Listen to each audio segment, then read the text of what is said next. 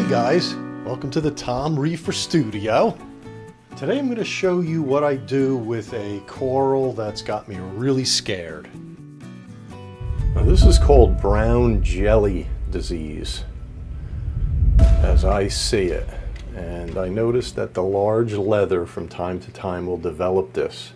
Sometimes it develops lacerations and then they re-heal. So I found the best way to handle this is leave it alone.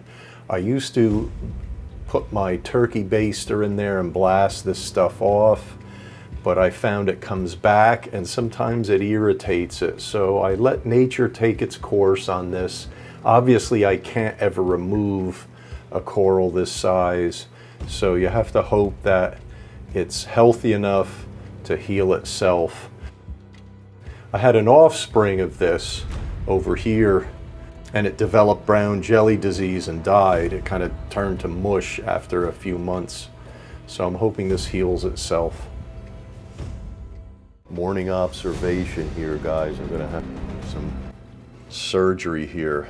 I mentioned before, usually I let the brown jelly go and it sloughs itself off or comes off, but I can see that this is moving inside the leather coral. The discoloration in this area is what's scaring me. So I'm not going to take any chances on letting it go. I'm going to cut that section out. This has been doing this now for several days. I was going to let it go, but I think I'd rather take a chance in cutting it out and letting it heal. You want to make sure you have really sharp scissors when you do this. I use these, they're called Fiskars. They're really sharp, and I keep these only for cutting coral. I don't cut anything else. So what I'm going to do is go in. It seems harsh, but it's the only way, and I'm going to cut the wedge out of the section that I believe is damaged. I know it's like crazy, but let's see, it's such a thick piece, but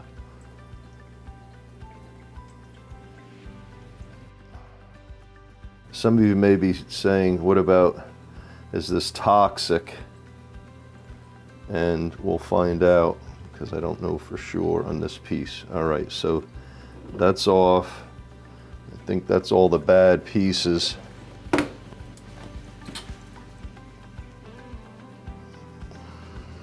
you see it? All right, I should have probably done that without the pump on, but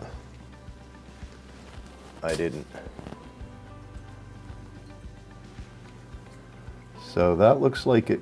That's just a piece, little piece here. Hopefully these other pieces are just small. I know it's a big gash out of my nice big coral. I didn't want the whole thing dying.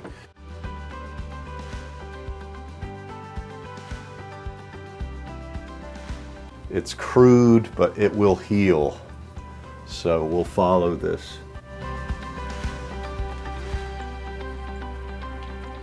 I also put a fresh piece of filter floss in here. I just put it in yesterday. So that'll collect all the unwanted stuff that I don't want floating around the tank. So you can see the tank is 8:30 in the morning. Things haven't opened up yet. And hopefully that'll do the trick. I lost my other one, as I said before. I lost my other leather when that stuff set in. That back there is scaring me a little bit, but we'll have to keep an eye on it and watch the healing process. All right, this is about an hour later. Coming in to check on it. You can see how it's already kind of pulling itself together. There's a little bit here in the crack, but I found that at least the area around it is not discolored like the other one was. So this is about an hour later. And the water's a little cloudy. You can see that, but that'll go away. So we'll keep following it. Everything else seems to look okay. Nothing stressed. Fish look okay.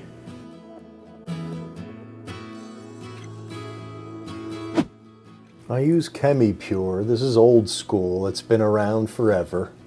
It's the original formula, and I'll put that in the tank when I do stuff like this. Sometimes I keep carbon in there on a regular basis, but more recently I've been leaving that out and haven't noticed any difference in the water quality. In this situation, after cutting the leather, if there's any kind of slight toxins in the water, I'll put it in there.